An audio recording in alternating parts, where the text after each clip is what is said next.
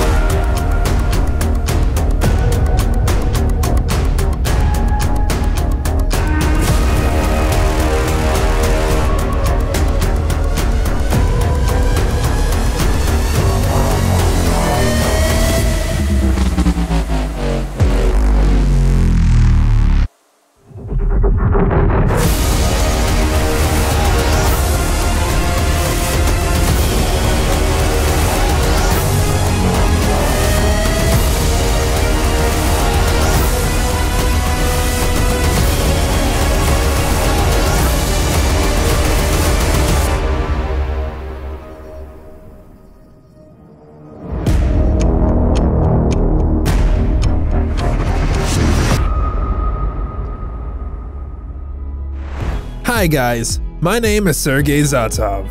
I am a filmmaker and DP from Cyprus. Instead of a dolly, I used a Slypod Pro, which is a compact, lightweight monopod with a motor built into it that powers the pop-up and creates camera movement. We can see a very stable, slow camera movement without shaking and other unpleasant moments.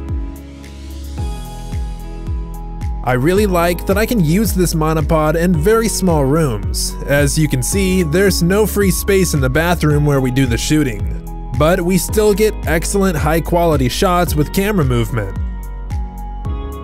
It can be difficult to use any other dolly or similar equipment in the same conditions. Slypod Pro is very convenient to control. I can adjust the speed and distance of camera movements using the application on my mobile phone. It allows me to get very accurate shots.